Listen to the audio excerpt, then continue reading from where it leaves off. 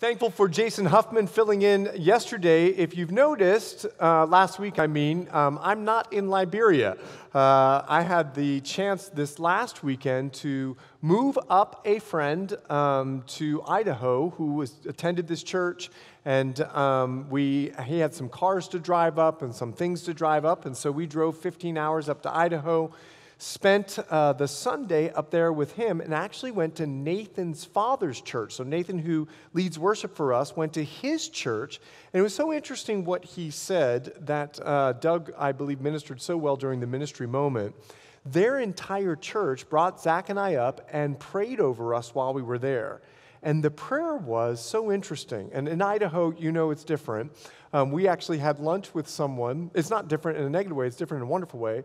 And we had lunch with someone, and she looked at me and she goes, you conservative Republicans that come to Idaho, you realize you're a progressive Democrat when you come here. You know, and so it was like, okay, take the California plates off the car. You know, it was like one of those things. And I'm not a Republican. I'm not a Democrat. I just pray and ask the Lord who he wants in leadership, and I pray I go the way of the Spirit, one way or the other. But at the other side of it, it was interesting because during the prayer time, they said, totally had turned the corner, flipped the corner on us and said, you guys in California, as the way of California goes the country, and they said, you're on the front lines. Hold the line. And I took that phrase with me, hold the line. And we have an opportunity as a church in California where sin abounds, grace abounds. People say we're post-Christian. I believe we are pre-revival. And there's an opportunity for us to hold the line. And so I'm grateful on 4th of July, you are celebrating our freedom by holding the line and being in church. So I'm grateful for that opportunity. As well, I was then supposed to go to Liberia. Well, they had their third wave of COVID. I would have been stuck there for 3 to 4 months. So I decided to stay. And so here I am, thankful to be with you. We're going to be in the book of Acts. Jason did a phenomenal job in Acts chapter 20. I'm going to pick out just a verse from the book of Acts because there's something that happened at Hume that you heard. They spoke about Moses and the Exodus and all that God wanted to do. Well, there was a scene with Moses where he would come down off the mountain and he would so shine the glory of God that no one could look at him. So what he did was he put a veil over his face until the glory weared off. Well, you've heard it before, maybe students, there's oftentimes a Hume high, and then you've got to go down into the valley low. And as a church, we understand that. Sometimes we can be sitting in church and we've got that worship experience, and Gannon is leading us to the throne room, and something in the Word of God touches our heart and our life, and we know we're changed. It's the church high. And then we face the parking lot, and all of a sudden we hit the valley low. And all of the wonder of the high of being in the worship service is lost when we're in traffic. Well, Paul knows that. He knows about the Hume high. He knows about the church experience, and he doesn't want the glory of God to wear off of us like it did for Moses, because we have the Spirit of God in us. And he wants to empower us no matter where he is at. So we're going to be in where we're at. So we're going to be in Acts chapter 20. If you don't have a Bible, you can take one from the seat back pocket in front of you. And if you don't own a Bible, make sure you take that one home with you. We'll be sure to replace it. Why don't you go with me to the Lord in prayer as we prepare our hearts for his word in Acts 20. Father, thank you for your word. And I pray that as we study Scripture, that you will speak to our hearts, change us, and make us more like you. It's in Jesus' name we pray. Amen. Amen. Paul is on a spiritual retreat with the group of elders from Ephesus. Take a look, Acts chapter 20, verse 17. From Miletus, he sent to Ephesus and called for the elders of the church. Now let me Give you a little example of Miletus. It was a town, a city. It had 4 natural harbors. There was a Roman gymnasium. There was a Roman stadium that seated about 15,000 people. It was a place where people could get away and a place where people could retreat. It was the, city-like Hume Lake experience for these leaders from Ephesus. Now, Miletus was about 30 miles away from Ephesus, and Paul wanted to bring the leaders out for a spiritual retreat, not in their hometown, but in a different town. Now, that 30 miles would take them just as long as it took our Hume Lake gang to head up to Hume Lake, hours to go 30 miles for a spiritual retreat. Now, once they arrived at Miletus, it was beautiful, with its Roman stadium and with its Greco-Roman gymnasium and the 4 harbors and the mountains that surrounded it. It was like showing up at Hume Lake, or like coming to church after a really rough week. And that worship starts, or that chapel experience starts, like Torrin said, and all of a sudden, everything begins to change. And so Paul, using this spiritual retreat, let's pick it up on verse 18.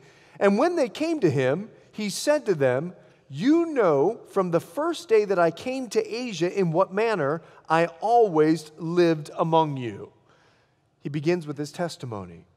You've watched my life. You've seen me. Just like some of you will see me in Ralph's and you'll do that wonderful thing of what's in his cart. I know you're looking when I see you, okay?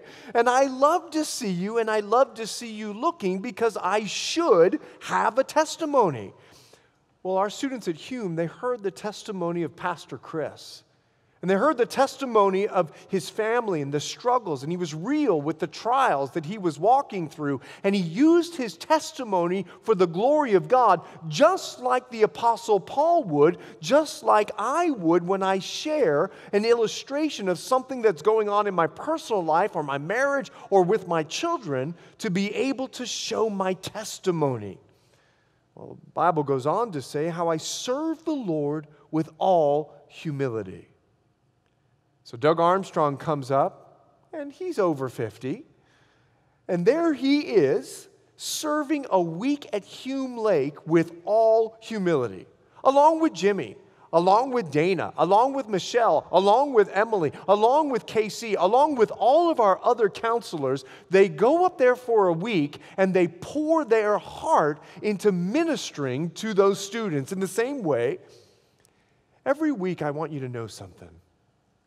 When I'm preparing a message, I'm not trying to gather information to impress you with what I know. In fact, I'm not a really smart person. It takes me a long time to get a message, and you don't know how many times I've got to practice saying these Greek names and these Greek words before they actually come out of my mouth. And then when they do, I'm so nervous to say it because I don't know exactly how to say it that I even mess it up after I've practiced. But there's one thing that I do when I'm preparing for a message. I ask the Lord to throw pictures of your faces in my mind. And I begin to pray for you as individuals. Because when I look out, I don't see a crowd, I see a person.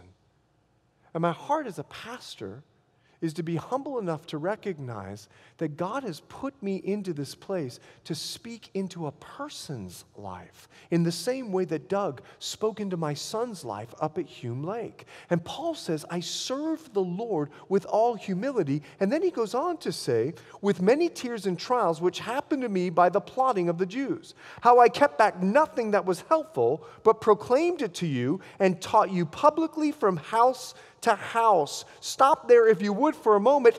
He taught them the Word of God. You see, what I love the fact is when I went to Idaho and they said, hold the line, this church is holding the line by preaching the Word of God. This is not a self-help church. This is not a how to make you better church. This is how you are to glorify God kind of church. And the way that we'll learn how to glorify God is if we learn the Word of God. Because faith comes by hearing, hearing by the Word of God, and faith pleases God. And so you know what our students learned? They learned Deuteronomy chapter 31 that God is with them. He's with them now. He's with them today. They learned that He's merciful and gracious in Exodus chapter 34. They learned for God so loved the world that He gave His only Son, and they learned that all things work together for good to those who love God and are called according to His purpose. They learned the Word of God.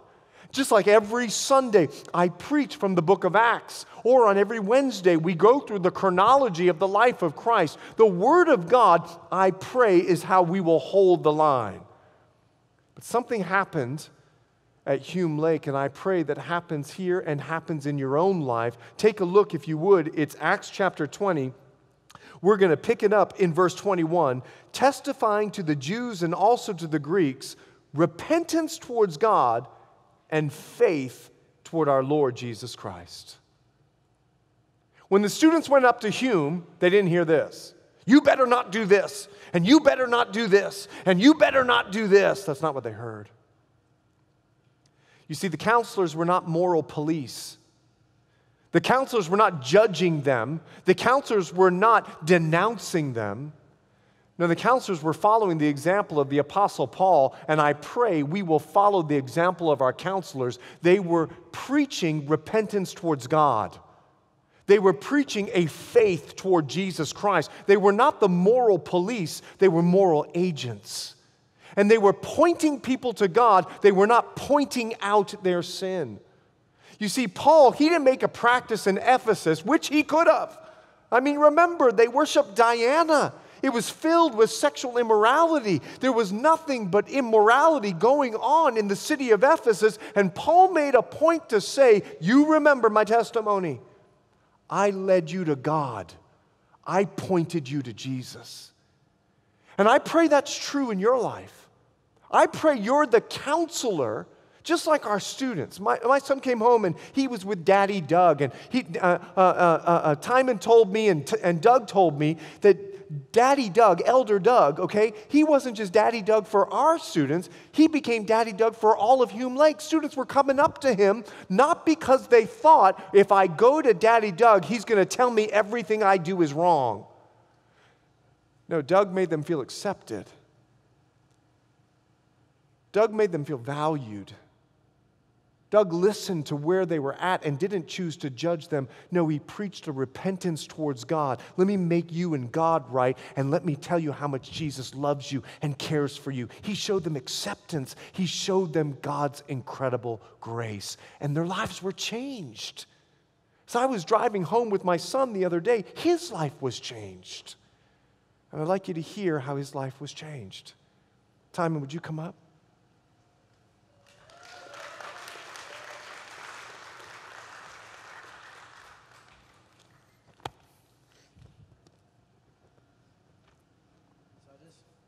Is this on? Yep. Yes, okay. I just really wanted to quickly say a little part of my story and how I got to this point today and just how my life has been completely changed by the love of God.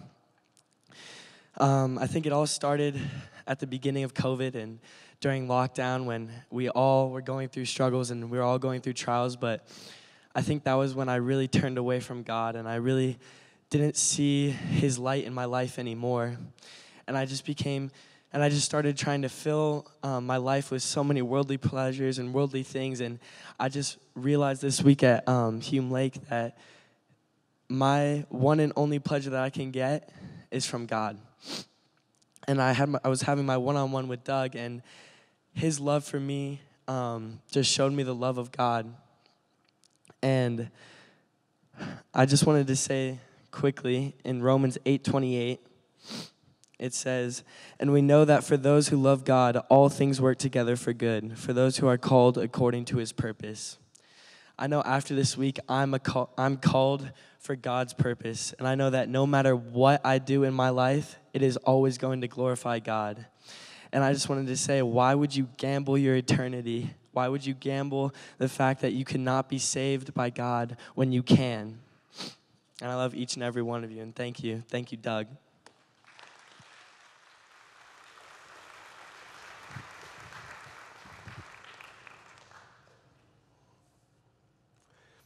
I lost it in the first service. I'm losing it again. Give me a second.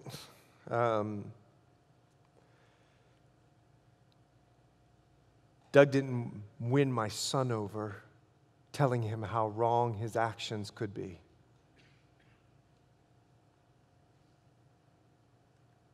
And I wonder if in our world we're a daddy Doug. I wonder if in our world, the world looks at us and goes, you're safe, I can come to you. You're not going to judge me, you'll accept me, you'll receive me. I wonder if in our world, the people that are around us, would they look at us and say, you're someone I can come to when I've got a need. I know my life needs to change, and I've watched you live your life. And it was in one meeting, not 100 meetings, not even an hour. The connection, the acceptance began to do something and shape something in my son's heart. See, Paul knew this. And at this spiritual retreat with these Ephesian elders, he brings them to Miletus because he wants to encourage them. He wants to build them up. He wants to edify them. And as Jason taught last week, he commends them to God and to His grace, not His law. He commended him to His grace. You see, God's grace was such that He sent His Son to die on a cross for you and for me. And Jesus Christ, He came, He lived the sinless life because He knew that we couldn't. He fulfilled the perfect life. And then He paid the price of our sin and He died on a cross, but He didn't stay dead. 3 days later, He rose from the grave. He conquered death, and because He conquered the very thing that was keeping us from God, now He has the keys to life and to death, and He offers them to you and says, I can give you eternity. And like Timon said, why would you gamble your eternity? That's His grace. And the way that we get His grace across to this world is by being grace-filled. Which one of you deserved heaven? Which one of you cleaned up your act before you came to God?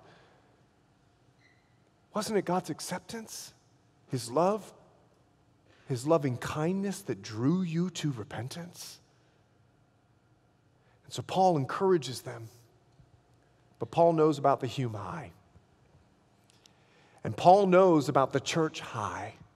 He knows about the valley low, and he knows the traffic that you're going to face. And he knows that the glory of God can begin to fade out of your life. And so what Paul does in this sermon is he begins to warn them about not falling into the valley low, but to let the glory of God continue to shine out of you. So he warns them and he says to them, hey, listen, I got to tell you something. Jason taught it last week. There's going to be some savage wolves that come your way. Savage. Let me tell you about a wolf. A wolf does not spare the flock, okay? They're hungry. They want to devour. They want to destroy. They want to eat every blessed thing. I'll never forget, we had a fox get into our chicken coop in Montana. 38 chicken massacre, okay? We went out the next morning. It was absolutely disgusting. Something's happening. Just go with it. Could be the Lord agreeing with me. I'm not sure. There we go. Just want to give it a chance. And I want to warn you. And I want to warn the church. And I'm going to purpose to ignore that. Because the enemy would have you distracted for these 5 C's I want to warn you of. The first is the C of comfort. It's so easy to plop on your couch and to veg, to watch YouTube, to watch Netflix, and just be a person that is of the screen, to live in comfort. It's so easy to be comfortable and just jump into the sea of comfort instead of the adventure of faith that God may have for you at Kid Life, or the adventure of faith that God may have for you serving as a counselor in our youth ministry, the adventure of faith of ministering to your neighbor next door or reading a book about Jesus. You see, it's so easy to jump into the sea of comfort. What about the sea of complacency? I want to warn you. It's so easy to wake up one morning and jump into the sea of complacency where you don't read your Bible, or you say, I'm not going to church, I'm not going to that worship night on July 14th. No, I'm okay. And then all of a sudden, before you know it, you've walked away from God. It's so easy to jump into the sea of complacency. What about the sea of compromise? And the enemy comes your direction and he says, just do it once. Nobody will ever know. He comes to you and he says, you're the only one that can get away with it. If you just do it one time, I will never come back and tempt you again. Just go ahead. Just bite the hook once. Tell that to the bass at the end of my line. And he comes with a sea of complacency. He comes with a sea of comfort. He comes with the sea of compromise. He comes with the sea of culture. And I got to be honest with you. You never realize what you're in until you're out. And it's amazing how we think our culture is always right until we enter into another culture like Idaho. From Orange County. I'm a Christian. Everyone's a Christian in Orange County. And I got to Idaho and I realized, is there a more Orange County in me and the way I think than there is a difference in me in the way the Bible thinks? And the pastor challenged me. You're on the front line.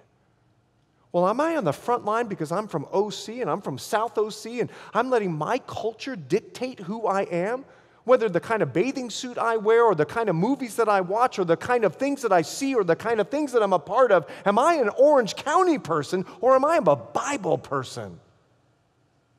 See, we've got to be careful to jump into the sea of culture because we don't even realize the culture that we're in until we're out. And the way that we get out is we let the Bible determine what our culture is. What about the sea of connections? The sea of connections. Bad company corrupts good morals. Who's my friends? Who's my girlfriend? Who's my boyfriend? Who do I hang out with? And sometimes I want to warn you that my connections can lead me astray instead of build me up in Jesus Christ. And so I've got to be careful with the people that I hang out with. And what Paul does is he warns them, but then he challenges them. I want you to see what he challenges them. It's red letters in my Bible. Take a look. It's Acts chapter 20, verse 34. Jesus says, it's more blessed to give than to receive. Oh, come on, Chad. Is this about money? Is that what Paul is leading us to? They've got to give money? Why would Paul say this about Jesus? It's more blessed to give than to receive as he's wrapping up this spiritual retreat. No, this is not about money. The Holy Spirit is using the Apostle Paul to give a spiritual secret about our faith to stay in the Hume High. And it's one word. It's the word give. Give. Give is the essence of the gospel. You learn this. For God so loved the world that he gave. The essence of our faith is the word give. And I'm not talking about money. And if you're new to our church, we don't even pass an offering plate. So I'm not about to put a thermometer up at the end of this message. No, the word give is vital to our faith. And what I want you to do is see through Paul's life how he gave. Take a look. It's Acts chapter 20. And I'm going to go real quickly through this word give. Take a look. Acts 20, verse 22. And see now, I go bound in the Spirit to Jerusalem. First letter G, give. You see, as believers, we see that God gave his Son, and what Paul is doing is giving his life. As believers, we give, we don't take, because our Savior gave. And so we desire to give our life in the same way that our Savior gave his life for us. And what Paul is saying, I am bound in the Spirit to go to Jerusalem because I have given my life to Jesus. And whatever Jesus wants me to do, I'm going to do it no matter the cost. And if he wants me to serve at Kid Life, if he wants me to serve at Hume Lake, if he wants me to serve as an usher, if he wants me to minister the gospel, if he wants me to go to Africa, wherever he wants me to do, I'm now bound in the Spirit. Letter G, I've given my life because he gave his life for me. I'm not going to take from Jesus. He's already given. I'm going to give him my life. Letter I, take a look. Not knowing the things that will happen to me there, except that the Holy Spirit testifies in every city, saying that chains and tribulations await me. But none of these things move me, nor do I count my life dear to myself. Letter I, indomitable. Indomitable. Let me explain. Paul knows what he's called to. Paul knows he's bound of the Spirit. Paul knows what he's up for, many chains and tribulations. And Paul knows that the Spirit has promised him and said to him that he is going to face many trials. And he says, nothing's going to move me. And I don't even count my life dear to myself. You guys know I was a swimmer in high school and college. And there was an international meet that I wanted to make the relay team. Because let me tell you about swimming. It's a very boring sport. You basically stare at a wall your entire athletic career. You're either looking at a wall below you or you're looking at a wall in front of you. That's all you do. There's no like camaraderie. There's no like, hey, let me throw you the ball. It's you dive in, you swim, you're on your own. But a relay was like, oh, I'm on a team, like high five, right? It's, when you're swimming, there's like a homeschool high five. Now, I don't know if you know what a homeschool high five is, but we homeschooled, and a homeschool high five is this. Because you got no one else to high five, so you just high five yourself, right? Well, swimming's kind of the same way. It's like a homeschool high five, but when you're on a relay, so I did everything to get on this relay and get picked for the team. And I got picked. And I knew what it would cost me. I knew I would have more time in the pool. I knew that I would have to practice longer and practice harder. In fact, one particular practice, my coach grabbed my big toes and made me for 2 hours walk around the pool deck wheelbarrow on my hands till my palms were bloody because he didn't think that my upper body was strong enough and he didn't want to put me in the gym, so he just let my body weight as he wheelbarrowed me around the pool for 2 hours. I knew what I was going into. I knew what was in front of me, and I kept going because I wanted to win. I had an indomitable spirit so that when I got on that block, I wasn't thinking to myself, we're going to lose. No sense to keep swimming. When I got on that block, I turned around, I gave my team a high five, and I said, we got this. That's what Paul's saying. Letter I, indomitable. We got this, man. I've been picked for Jesus' team, and I'm in. And Jesus Christ died for me, and I've received him as my personal Savior. And I don't care what the world says. I don't care what culture says. I don't care how the enemy tempts me. I got this, man. I'm on Team Jesus, and I'm going to rock it for him. That's the indomitable spirit of the Apostle Paul. Letter V, he says this. So that I may finish my race with joy and the ministry which I received from the Lord Jesus Christ. Paul, you want to finish? Are you sure? And you want to finish with joy? I made a list of everything that Paul went through to this point. Listen carefully. He was blinded for 3 days when he came to Christ. On his first missionary trip, he was lowered in a basket down a wall because they wanted to kill him. He then heard about John the Apostle, who was beheaded. He was persecuted at Antioch. There was a plot to kill him at Iconium. He was stoned as if to death in Lystra. He had internal struggles with other believers about theology. He was in an argument with his buddy, mentor, friend, Barnabas, and they separated ways. He was jailed and beaten in Philippi, persecuted in Thessalonica. He was demeaned and degraded in Athens. He was tried at Corinth. There was a riot on his life in Ephesus, and there was a plot to kill him on a boat. And Paul said, I'm going to finish my race, but I'm not just going to finish, I'm going to finish with joy. Church, let me tell you something. Letter V. We are victors, not victims. You go to counseling today and they will try to find someone to blame your problem on.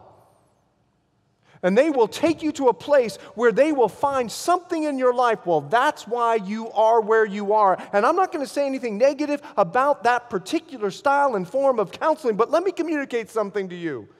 It's not the way of Christ. If anyone was a victim, it's the Apostle Paul. They tried to kill him everywhere he went. But he says, I'm not going to live in victimhood. I'm going to be a victor because I know that my suffering, like he said in Romans 5, produces perseverance. And my perseverance produces character. And my character produces hope. And can I remind you that blame is the second sin in the Bible? Eve ate it, Adam blamed it. And we've got to make a decision. Am I going to be in the Hume High? Well, I can't be a victim. I've got to be a victor. And I've got a purpose to finish my race with joy. That's what the Apostle Paul says, despite all that he's been through, he could have said, God, I quit. Look what I've had to go through. Look what I've had to experience. Look what these people did to me. Not the Apostle Paul. He goes, thank you, God. I'm going to finish my race with joy. I'm a victor. I'm not a victim. Letter E. He says, here's the ministry that was given to me, to testify to the gospel of the grace of God. Evangelize, not minimize. Evangelize. You want to keep the Hume high? You want to keep the church high? You got to tell people about what's happening in your heart and your life. Do you see how brave? Do you know how difficult it is to get in front of you guys? Do you have any idea what it's like for a junior high to stand in front of you and tell you, let me explain what God has done in my heart and life? Now, when you saw Torrin and when you saw Carolina, were they up here like this? Yeah, God changed my life. I'm completely miserable now. You'd never believe, like, oh, come to God. Woo, it's a real winner, No. I gave my life to God. And I've realized, what I was missing. Now, you hear a testimony like that. Why are you afraid to tell people how they could be set free? Why are we afraid, and why do we minimize the gospel instead of evangelize the gospel when we see the fruit of it in the lives of two students? They're not up here miserable. They're free, they're joyful, they're happy, they're living an abundant life. That's what we offer with the gospel. It's the good news. We don't minimize the gospel, we evangelize the gospel. And telling others about our faith is what keeps us in the place of the spiritual high. Now, in no way, shape, or form am I saying there won't be valleys. But in those valleys, when we choose to give our life, purpose with an indomitable spirit, be a victor instead of a victim, and evangelize the gospel, we walk out of the valleys and begin to climb back up to the mountain. When Andrew came in contact with Jesus, the very first thing that he did, students, he went and found his brother, and he said, I found the Messiah. And my prayer is that this group of students will change Orange County. And I got to tell you something. I believe it. You're not the church tomorrow. You're the church today. And church, I believe that about you. Anyone who comes to church on the 4th of July, you're like the real deal. And I really believe that God wants to do something with you in your world.